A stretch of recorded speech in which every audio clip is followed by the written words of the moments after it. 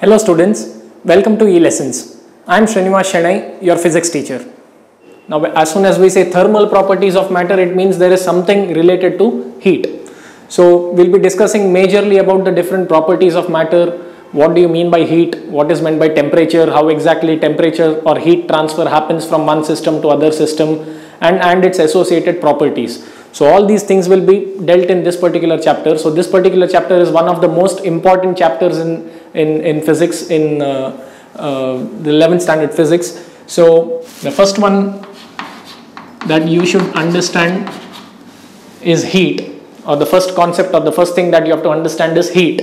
And the second concept that you have to understand is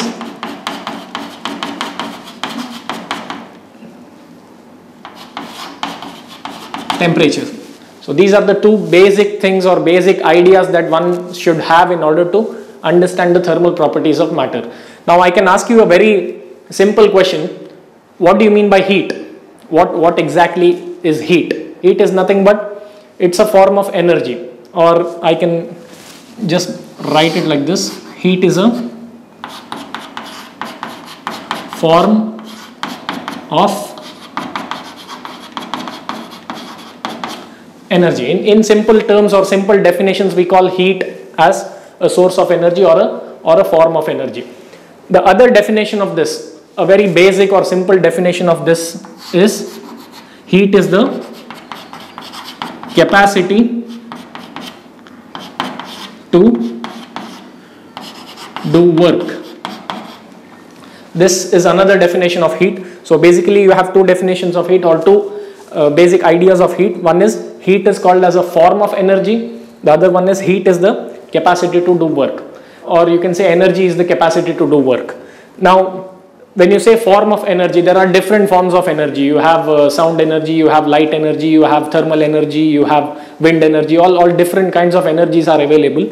Now in this particular chapter we will be specially dealing about thermal energy, or we are dealing about heat energy. Now if you look at the units of energies, when I say energies, you should first understand what is the SI unit of energy, System International Unit of Energy. So energy basically is given in terms of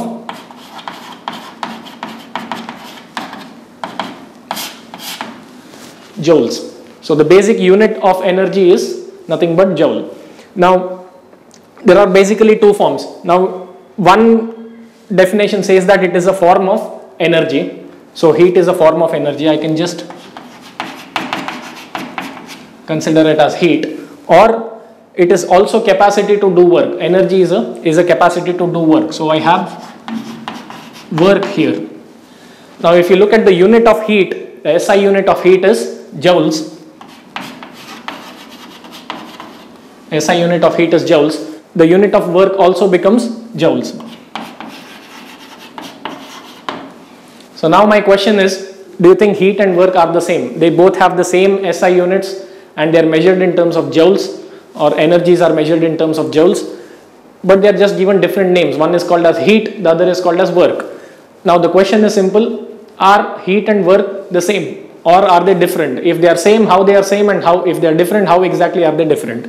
Now if you just closely look at this, when you say heat, it is something related to temperature or something related to thermal. So I can say heat is different, work is different. They cannot be the same, even though the units remain the same. The way in which we measure heat and work may remain the same. The units may be same as joules, but if you actually see it, heat is completely different, work is completely different. How exactly are they different? That's what we are going to see now. Now when you say work is a kind of energy where you are transferring energy from one state to another state, but you are defining work with respect to mechanical terms. It's a mechanical way of defining energy. So if I look at work is a mechanical way of defining energy. So when I say mechanical way, I can give you a very simple example. Now for example, you can take an object. I'll take this chalk piece. I want to push this chalk piece in the forward direction. If I just apply some force here, the chalk piece can be pushed in the forward direction. So this chalk piece is being displaced from this position into some other position by an external force. So I'm applying a force on this object or on this chalk piece in this case, and I'm displacing this chalk piece from this position to this position. So there is some amount of displacement happening. I'm giving some certain amount of energy on this, and that energy is sufficient for this chalk piece in order to move from one position to the next position. So that means some amount of work is being transferred from my hand to this chalk piece so that this chalk piece will move forward. So I'm doing some amount of work on this, and when I'm doing work on this chalk piece is displacing from this point to the next point forward. So that means there is some displacement happening in this chalk piece. So displacement is a mechanical term, and that is how you define work with respect to the movement of the chalk piece.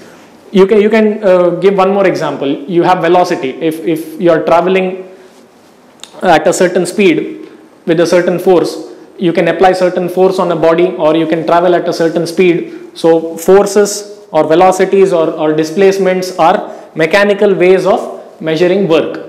Whereas if you go to heat, it is a non-mechanical way of measuring work. So that is the basic difference. Heat is a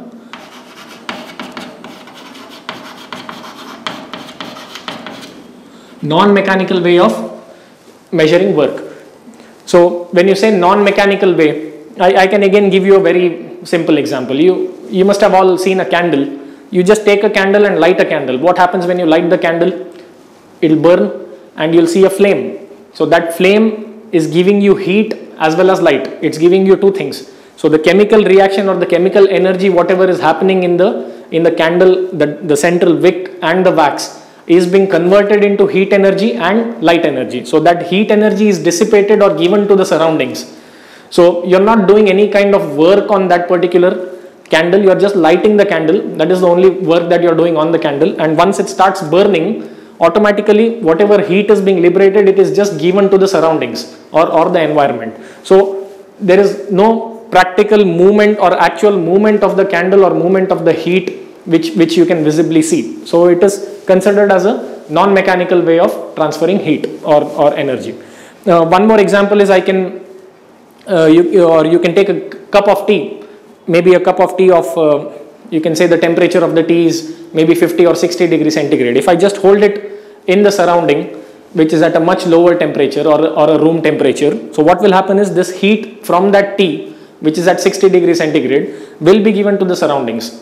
So it will just be giving the heat to the surroundings. That means the heat is dissipated into the surroundings. So no mechanical work is actually happening there. There is no force being applied. There is no displacement happening there. So it's a non-mechanical way of transferring of energy. So that is the basic difference between heat and work.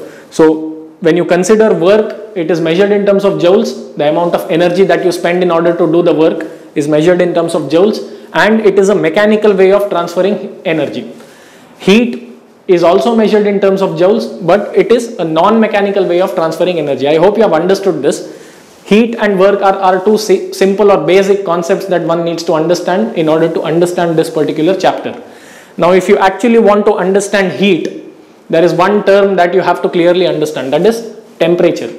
You will have to understand what exactly is temperature if you want to understand what is heat. Now, what exactly is meant by temperature? This is a basic definition or a basic term. Everyone knows what temperature is. So if I ask you what exactly is meant by temperature, it is nothing but the degree of hotness or coldness of a body. Now, you can again take the same example. You have a cup of coffee or cup of tea which is at a certain temperature, maybe 60 degrees again. So you can say that the temperature of the coffee is 60 degrees centigrade. Now, why do you say that it is 60 degrees centigrade? You are measuring this with respect to the surrounding temperature, and it is higher than the surrounding temperature, and you say that it is at a temperature of 60 degrees centigrade. You can take a simple thermometer, you can insert it inside, you can put it inside that tea, and you can measure the temperature. If you get the answer as, for example, 60 degrees centigrade, we would say that the temperature of the tea is 60 degrees centigrade. So basically, temperature means the measure of hotness or coldness of a body. How hot a body is or how cold a body is the measure of temperature, or that exactly is called as temperature. Now, one definition of temperature is the measure of hotness or coldness of a body. there is one more definition of temperature and the actual definition of temperature, and that is the average kinetic energy of each molecule. Now, if you take a substance or a body, it's made up of various molecules or different molecules, or a large number of molecules. What is the average kinetic energy of each of these molecules is what defines temperature. Now, when you say molecules, you can take any object, any solid object or liquid object or gaseous or a gas. You can take literally anything. Everything will have molecules in them. Molecules are small particles which are there inside any substance.